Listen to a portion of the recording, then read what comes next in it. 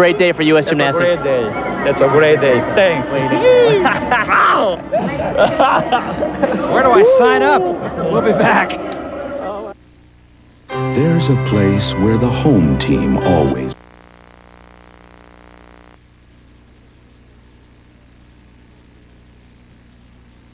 Different teams. The Soviets have made a habit out of winning the gold medal for the United States.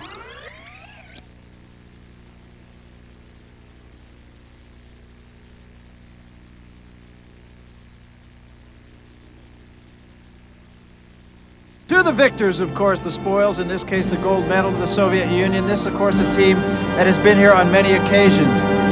Medals take on different meaning to different teams. The Soviets have made a habit out of winning the gold medal. For the United States, however, winning a silver medal is winning indeed. I remember talking, Bart, Kathy, to Kristen Cooper when she won a silver medal, and she said it took her a little bit of time to get used to the fact that, hey, I didn't lose and get a silver medal.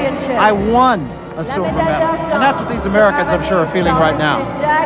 The Americans have been on the brink of that cherished top three for so long now. They were fourth at the Olympics in '88, fourth at the last World Championships, and finally, not only moving into the top three, but a silver medal. And I think the other thing that is significant about this team is this is a very young team. This is a team that conceivably could be together for quite a while.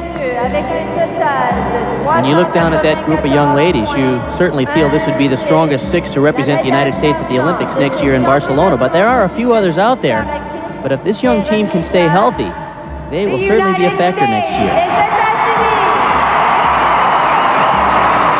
And the crowd, of course, receiving the American team, as you might expect, based on the performance that they have given all of them tonight. There's a familiar face, Mary Lou Retton, of course, and she's leading cheers too. There's Lance Ringnahl. What a moment. You never forget this as long as you live. Kim Zmeskal, Shannon Miller. Carrie Strug is an impressive young lady. I expect she'll be one of the strongest members of the team by next year. She's on her way up. She's only 13 years old. Hillary Grivich in her first major competition, as you said. And how about this lady, Michelle Campy, also in her first major competition. What did she give this team, leading off in every rotation? And finally, Betty Aquino. What a story. There they are, folks. First and second place. Third place in the bronze medal going to Romania, and we told you different medals take on different meanings. And for the Americans, of course, there is sheer joy as they get their flowers. For the Romanians, I'm sure very much the other side of that coin. They don't really feel at this point like they won anything. The only other time that the World Gymnastics Championships were held in the United States was back in 1979. That's when Nadia Comaneci was a member of the Romanian team. They beat the Soviets and won the gold. Here they're going to have to accept the bronze. And what you're hearing here is not just polite applause. This is applause for a job well done. And finally, the presentation of the bronze medal, and that will go to the Romanians, who came in here, I'm sure, with a lot higher hopes. This certainly was a huge upset. The United States team has never beaten the Romanians in major competition. When you think about all the things that the Romanians have been through over the last couple of years with the revolution and the closing of the National Training Center, they have come back very strongly in the last 6 months to put together a strong team. They'll be a factor, and they'll be back in '92. Yeah, and you have an idea that this loss could make this team a little bit hungrier as you look ahead to Barcelona in '92. Well, they'll be back with a vengeance, I'm sure. So what happens now for our team, if you will? And again, this is a team that has only been a team for a very short period of time. What happens between now and the Olympic Games? Well, they go back to their respective gyms and begin that long training process for the Olympic Games. And as we said, between World Championships and Olympics, it's very much an individual sport, though they push each other in terms of reaching their potential. I think we'll see even greater things, hopefully, in Barcelona.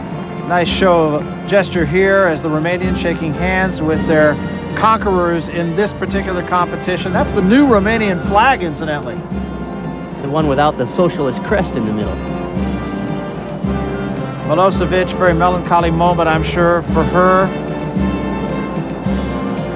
Eugenia Popa next to her. You look back at the scores, Milosevic, even if she didn't fall off the uneven bars, the Americans were so strong today that they were going to win. Aderian. This is certainly going to set up a very fierce competition in Barcelona. Where the difference in the moods here is startling. The bronze medal and the silver medal. The Americans, of course, extremely happy. The Romanians, not so at all. They feel they lost. The United States feels it won. The Soviets, and you can't take anything away from them, simply brilliant. Look at these faces, folks. You're going to see them around for a long time. By this Baron, child's play. 3M salutes the Olympic athletes who found a better way.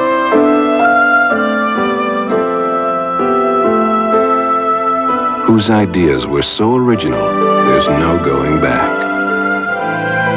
That same innovative thinking helped us invent Post-it brand notes, and the way you leave messages has never been the same. 3M, innovation working for you.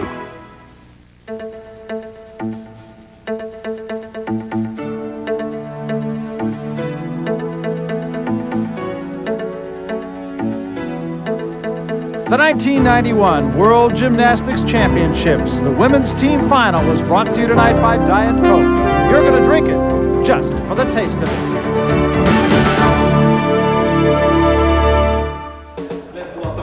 So it is over, and the Soviets have won it, and the United States, well, they won it too. A silver medal, the first time an American team amongst the women has ever medaled in team competition. Let's take a look then at the 12 teams who will be competing at the Olympic Games in Barcelona. The Soviet Union, of course, the United States, now a power in this sport. Romania and China, those are the top four. Then Bulgaria and Australia, 2 upshots. Spain, they'll be the home country, remember, and Hungary. Those are 8 of the 12. The final 4 teams who will be competing in Barcelona then will be the People's Republic of Korea, Germany, France, and Canada. Those are the 12, and it should be a most entertaining competition. David and Clarice Zmeskal meeting their daughter Kim Zmeskal while the team prepares to meet the media. Happy day all around. Here's Mom, the kiss for her daughter, and why not? What a job she did. A 10 just to finish it all off. And the coach, Bella Caroli. Happy Mommy, happy Daddy, happy everyone in this room. What a night for the Americans. They came from around the globe to this Midwest city in America, from 51 countries, bearing local colors and high hopes. Some were fulfilled, some are left wanting. The Soviets again proved themselves the very best. But this one time, America's guest was America's team. There was the grace of Betty Okino. This was a team that captivated, the dogged competitiveness of Hillary Grivich. It was, who's Michelle Campy? Now it's, how about Michelle Campy? She and Carrie Strug showed their primetime players. And Shannon Miller gave reason to think that she could emerge as one of the sport's best. In the end, it was yet another teenager. Kim Zmeskal didn't just put a period on things, she put an exclamation mark. Paragraph, end of story. The past is just that. The future started tonight. For Bart Connor and Kathy Johnson, I'm Barry Tompkins. See you next time.